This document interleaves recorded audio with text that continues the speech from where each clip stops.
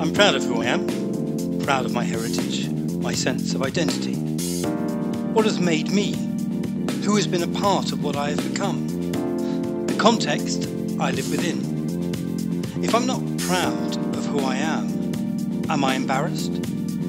My community, my friends, my family, my culture, all have had an impact, been part of the building blocks of me.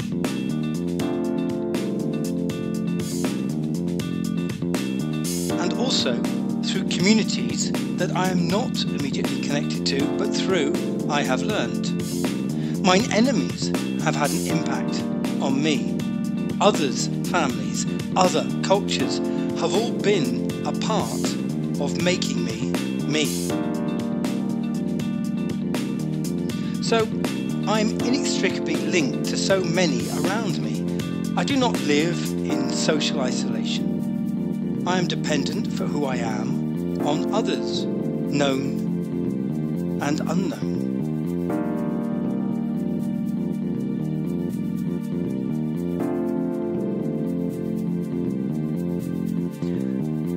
So although I am proud of who I am, I did not make who I am alone. I'm responsible for who I have become, but I cannot take all the credit.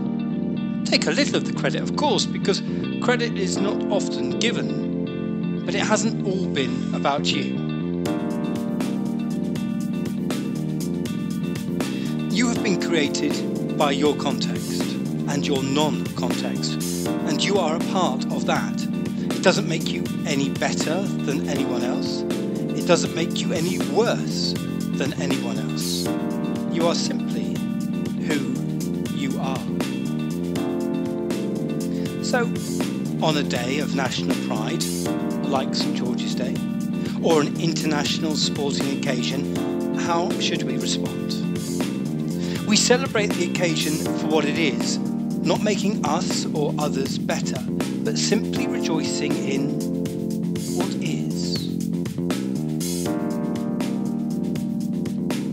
Friendly rivalry and competition. Not putting others down, not elevating ourselves, but recognizing all on an equal footing.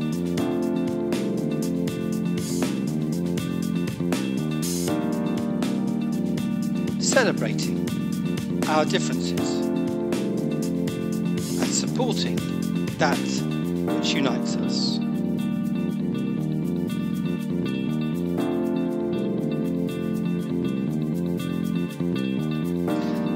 The I in unites is important, because if we don't reflect correctly our context, our place in our context, and we elevate ourselves or put others down, then we've got the I in the wrong position, and everything unties rather than unites.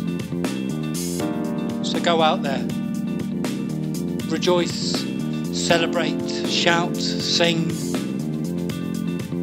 and at the end of the day, we're all united in a common value.